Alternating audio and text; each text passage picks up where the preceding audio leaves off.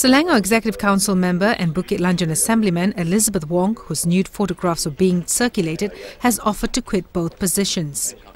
In the interest of the party, I have decided to offer my resignation as a Selangor State Exco member as well as the State Assemblywoman for Bukit Lanjan.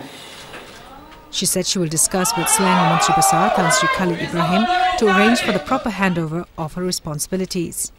Her resignation would be subject to Khalid's approval.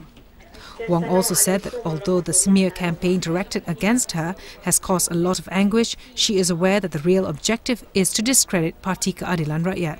I have done no wrong. I wish to state that I am not ashamed of my sexuality as a woman and as a single person. I have broken no law. I stand by the fundamental principle in a democracy that everyone has a right to privacy. Many supporters who gathered called for her to withdraw her offer to resign. Lucinda Joseph, The Star, Malaysia.